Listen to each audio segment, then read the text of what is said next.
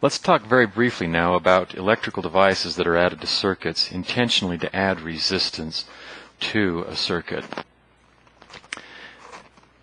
Resistance is neither good nor bad inherently. Sometimes resistance is useful, sometimes resistance is detrimental.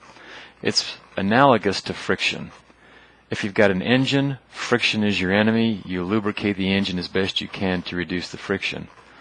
On the other hand, if you're a tire on the road and you're going around a slippery corner, friction is very useful because it's what keeps your car on the road. Similarly, with resistance is, there's nothing that you can do, almost nothing that you can do to eliminate resistance. We're not going to get into superconductors at this point, but generally speaking, there will be resistance in the materials, the devices that you're going to use. If we have a voltage source, say a 9-volt battery, as much as we would like it to be otherwise, there is some internal resistance that resists or creates an electrical pressure, if you will, a back pressure on this voltage source, such that as current starts to flow, we see a drop of voltage at the terminals of the battery. And a realizable model of a battery consists of an ideal voltage source and an internal resistance. Now, sometimes we'll actually add resistance.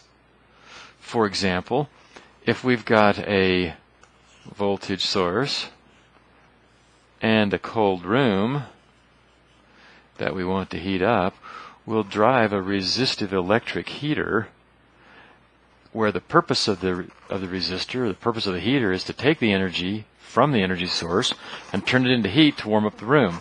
So the point here is that resistance is not inherently good or bad, it just is. And under some circumstances, we're going to do what we can to eliminate the resistance. In other circumstances, we're going to actually add resistance to a circuit. There are different ways of doing that.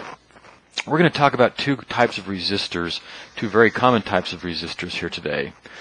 Fixed value resistors and variable resistors. A fixed value resistor is typically made out of carbon. Here's a diagram of what a fixed value resistor would look like. They're typically about 1/2 to 3/4 of an inch long. They've got two wires coming out of them. There's no distinguishing between ends. It's not a polarized device, and we'll learn what polarized devices are later on. But they are relatively small.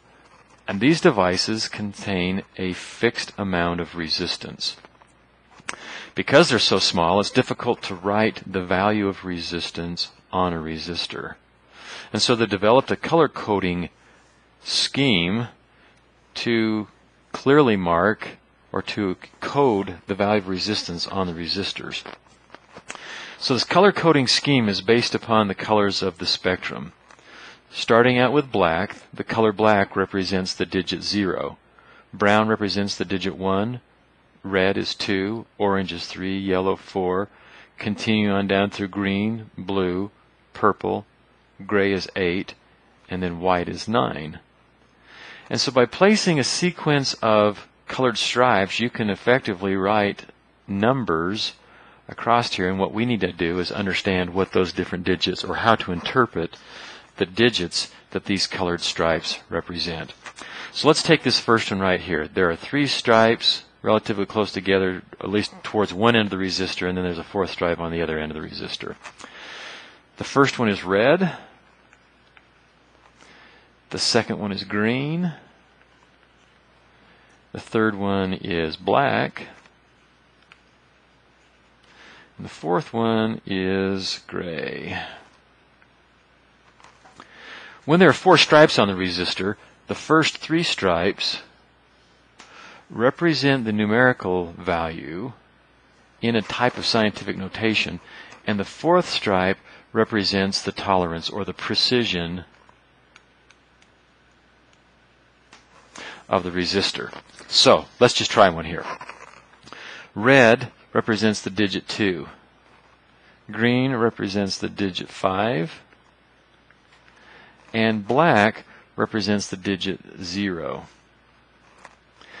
When there's 3 stripes together like this, the first 2 represent the significant digits, and the third represents the number of zeros following it. So in this case, we have 2, 5, with no zeros following it. This would be a 25 ohm carbon resistor. The final band here represents the precision with which the resistor is manufactured. Gray represents 10%. So this resistor would be 25 ohms plus or minus 10%. Well, 10% of 25 ohms is 2.5 ohms. So this resistor would be between 22.5 ohms and 27.5 ohms and meet spec. By a 10% resistor, it's guaranteed to be within 10% of the nominal value represented by the numbers. Okay. Let's do another example. Let's take this 5-band resistor. Here there are 4 bands rather than 3 bands representing the significant digits, and then the last band here once again is the precision band, only this time it's gold. So what we've got here is we have a blue, a red, a black, and a green band, and then the precision band is gold. Blue represents the digit 6, red represents the digit 2, black is the digit 0, and green is the digit 5. So, once again, the last of the numerical stripes represents the number of zeros that you're going to add after you interpret these other stripes ahead of it. So we have a 6, a 2, and a 0. 6, 2, 0. And then we add 5 zeros. 1, 2, 3, 4, 5 zeros. Put some commas in here just to make it a little bit easier to read. And we see that what we have here is a 62 million ohm resistor, or sometimes would refer to it as a 62 mega ohm resistor. The gold band here tells us that it's a 5% resistor. So the value of this resistor would be 62 mega ohms plus or minus 5%. Okay? Those are fixed resistors. They come in a whole bunch of different sizes. I'll refer you to the internet or the back of your book to lists of readily available fixed value resistors. Now, variable resistors. Once again, there's a resistive material connecting two ends. But unlike the fixed resistors, this one has a third terminal in between. This third terminal is connected to what is known as a wiper with a knob on it. You can turn the knob and it moves the position of this wiper. This wiper makes a connection to the resistive material. So depending upon where the knob is set, the resistor or the wiper makes a connection, in this case here, and the resistance between pin 1 and the center pin, pin 3, will represent or will be that portion of the total resistance from here to there. And between pin 2 and pin 3, this other pin over here and pin 3, you have the other part of that resistive arch. So let's just assume that this was a 10 kilo ohm variable resistor. Variable resistors are also referred to as potentiometers, and sometimes we'll briefly or quickly refer to them as simply pots. So let's say that this was a 10K pot. And between pins 1 and 3, this part here, let's just say that that represented about 3,000 ohms, 3 kilo ohms.